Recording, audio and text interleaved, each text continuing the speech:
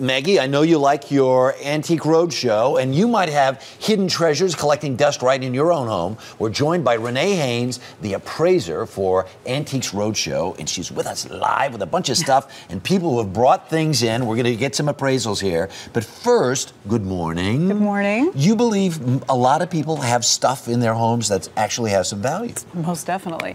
We see things that come in all the time that people have inherited, or they've picked up at a yard sale or a church sale or something like that, and they just want to know, what are they worth? Are they worth anything? And believe it or not, people really have a very good eye. Yeah. Is there an easy way to find out what things are worth? If you spend a little time these days on the internet, I mean, it's an absolute plethora of information. If you type in a few keywords on like google.com, you can very quickly find all kinds of information and look at Google Images, and you may end up finding the exact same thing you already have. Here's the question. If you're going to become a collector, is it better to go for a few good things or buy a bunch of stuff and hope you get lucky? Quality versus quantity. Yeah. And also condition. Condition plays a huge role in what the value of something can be. All right, well, we've got some stuff here. We have some collectors, Bill Carney and Harvey.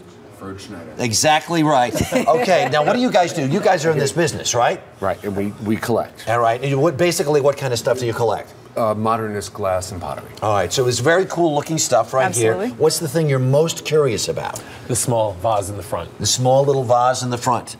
Just by looking at that, can you determine its origin? You know, I can, and I can understand why you would have purchased this piece because it looks very similar to the other things that you collect. Right. However, instead of being a 40s or a 50s piece, this is actually made in 1890. So a little bit earlier than what you thought it might be. Look at this is just like Antique Roadshow. Whoa, dude. Okay, go ahead. This is by a French ceramicist, and his name is Jean Courier. He can be found, his pottery can be found in the Met, in the Getty Museum, also in the Fine Arts Museum of San Francisco. Ding, ding, ding, ding, ding. Look at these guys. Look at these guys. It's unbelievable. Okay, pay off. All right, may I tell you, can you tell me what you paid for it?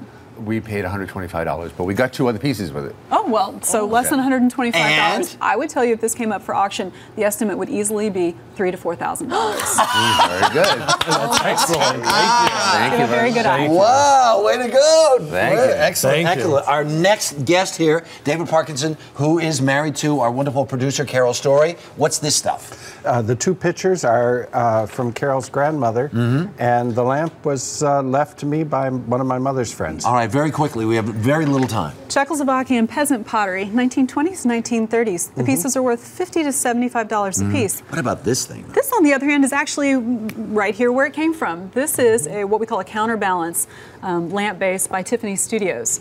So I'm sure a lot of you know the name Tiffany. Yeah. The shade, however, is replacement. So it probably got damaged at one point in time. And it also had an original turn switch. It's been electrified. But even with all of that said, on today's market, the base by itself, $2,000 to $2,500. Dude! Very nice. Last but not least, Jim McEwen, let's pick out one of these pieces. That's this one right here. This was made in New Haven, Connecticut, which I think you saw from the label on the inside of it. That's what made us The purchase condition it. on this one is a little bit rough because of its age, but I would tell you that if it came up for auction, $100 to $200.